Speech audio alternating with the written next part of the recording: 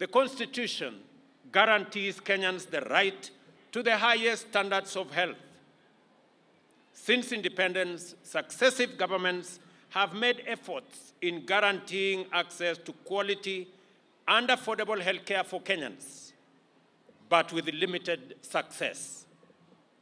There have been several attempts and efforts to achieve universal health coverage, one in 2003, in 2013, and in 2018. However, these efforts were met with little success. It is for this reason that the government of Kenya identified healthcare delivery as one of the core pillars of the bottom-up economic transformation agenda.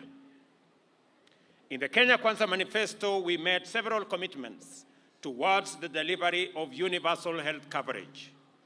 These include the provision of a fully public-financed primary health care, the installation of a digital health management information system, and the setting up of a fund for improving healthcare facilities across Kenya.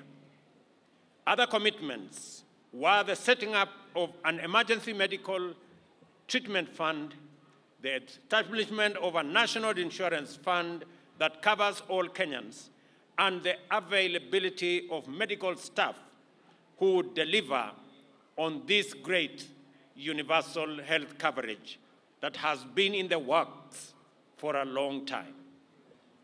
The government has instituted a paradigm shift to preventive and promotive health rather than where we've been at curative health. This approach also makes economic sense.